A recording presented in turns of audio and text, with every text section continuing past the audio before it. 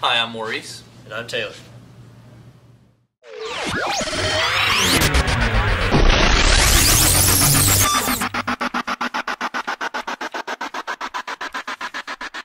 Welcome to Advanced Comics for July 4th, 2012, our nation's birthday.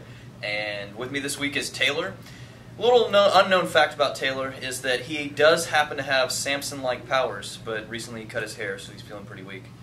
Let's get started with our first book, which is Batwing number 11. In this issue, Batwing is facing off against one of the baddest gangsters in Beijing, a dragon named Long. And Nightwing is going to be crossing over into this book with him. And we also get a new costume, some new gadgets on Batwing. So check it out. Next we have Earth 2 number 3.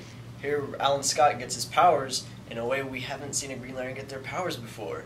Also we have the debut of Hawk Girl, and Jay Garrett meets his first superhero.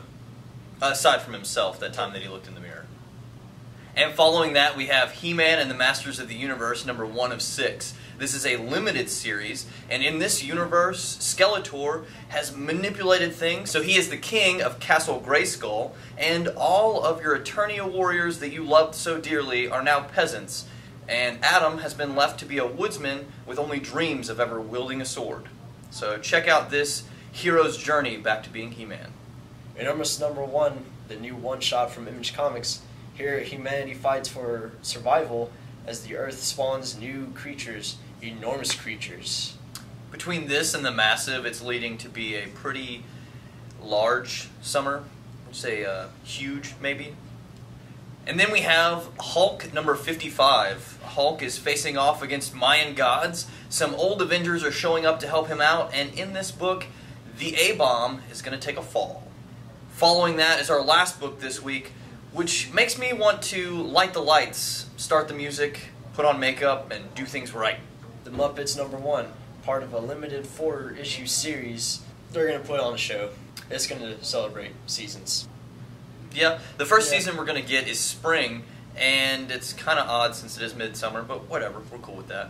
That was our last book this week, so now we'd like to talk about some other things you might be interested in, the first of which is Before Watchmen. This series was honestly feared by most people. We were afraid they were going to mess up the Watchmen universe and just screw up our favorite characters. And yet, with that anticipation, it seems that we were wrong. These books have been great, and if you haven't read them, I suggest you pick them up. Now, if you are interested in the Crimson Corsair, the story that's in the back of all the number 1 issues, you're going to need to pick up all the number 1 titles for Before Watchmen because it starts with the Minutemen and works its way through each of the number 1s. But like I said, it's a great series, definitely held to a high standard of writing, and mimics Watchmen very well, so check it out. Next up is the season finale of Korra, which has been a great show, and we're sad that we only got 10 episodes when the first series of Avatar was like 24, 23 episodes a season. But a lot of things are happening in this. Lin Beifong just had her bending powers taken away by Amon, and General Iroh is on his way to Republic City. So a lot of things going on in this series, a lot of things to look forward to, and you know, some of your favorite old celebrities are voicing these characters, so you might want to check it out. And the last thing we want to talk about in this episode of Advanced Comics is Brave. We are shooting this a little early, so we haven't watched Brave yet. It comes out Friday, and we're shooting this on Wednesday. But it looks to be like a great movie. It's got a lot of anticipation behind it. So let us know in the comments below if you went to the movie, what you liked about it, and what you'd like to see from Pixar from here on out. That was our last thing to talk about this week, so thank you for being on the show, Taylor. No problem. Don't forget to like this video, subscribe to our channel, and comment below. And if you're still counting down with us till the end of the world, you only have 24 weeks left.